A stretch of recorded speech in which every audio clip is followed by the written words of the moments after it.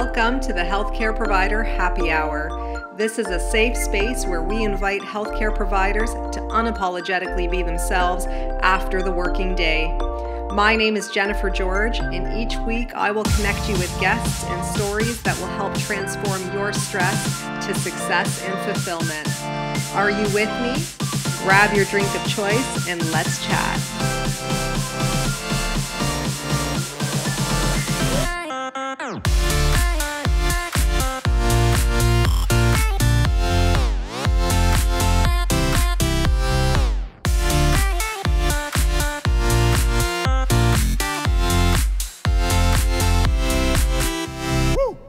Hey everyone, welcome to the Healthcare Provider Happy Hour. I'm your host, Jennifer George, and I'm joining you this evening with a green tea.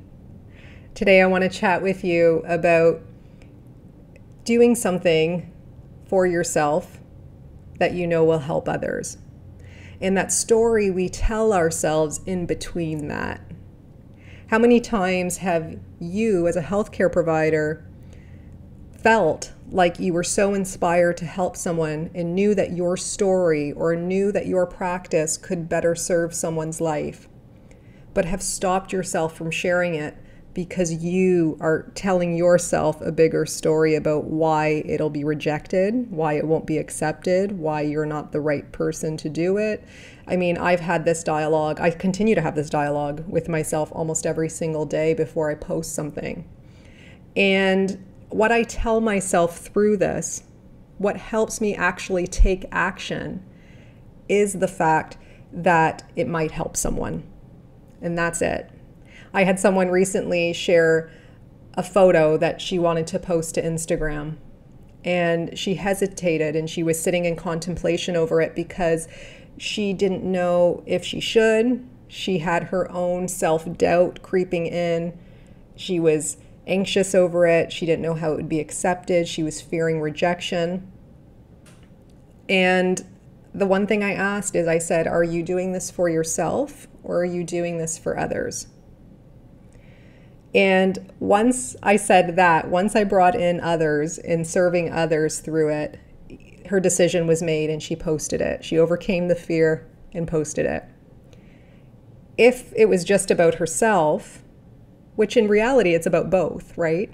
It's really about both, because by sharing it, she liberated herself. She overcame fear, and that's huge.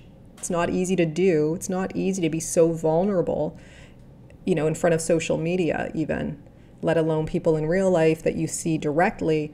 But social media is a whole other world too.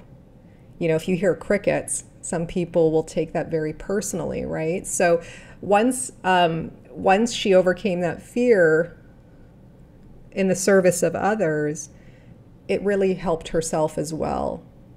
So if you're struggling in contemplation right now, if you're struggling to market yourself, to promote yourself, to put yourself out there, and also to offer content that might be valuable to somebody else, just remember that it might be valuable to somebody else. And by holding that, you could be doing a disservice to somebody that could actually use your presence or your information or your enlightenment, okay? So just remember that if you're stuck in contemplation, if somebody else could be served by your taking action, that will help you move forward. And sometimes we need to do that. Sometimes we need to put ourselves aside.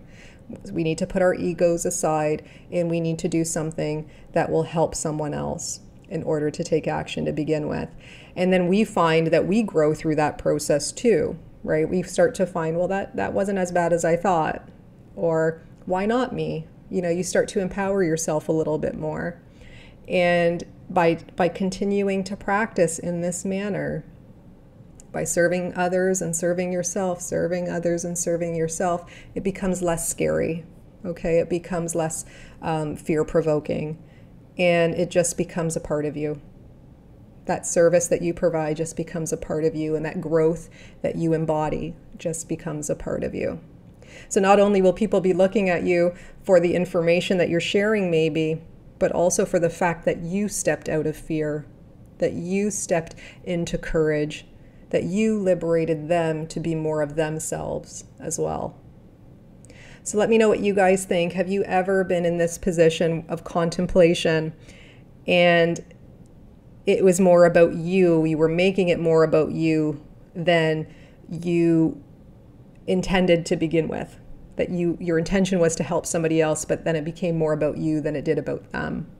I mean, we do it all the time. It's so easy to get stuck in it.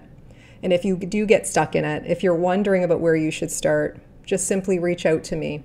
Okay, you can DM me on Instagram at bestobsessedwithjen, and we can talk more about that. You know, what's holding you back, what's really holding you back, and what would really propel you forward. Usually it has to do with the service of others. So until we chat next time, guys, remember to stay happy. So if you guys like this podcast, please subscribe and leave an honest review. Your feedback means everything to me. Your reviews are what moves this podcast forward, and I always appreciate receiving them.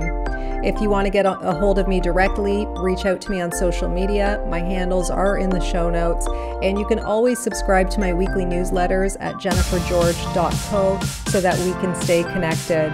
So until next time, thank you guys so much again for your ongoing support.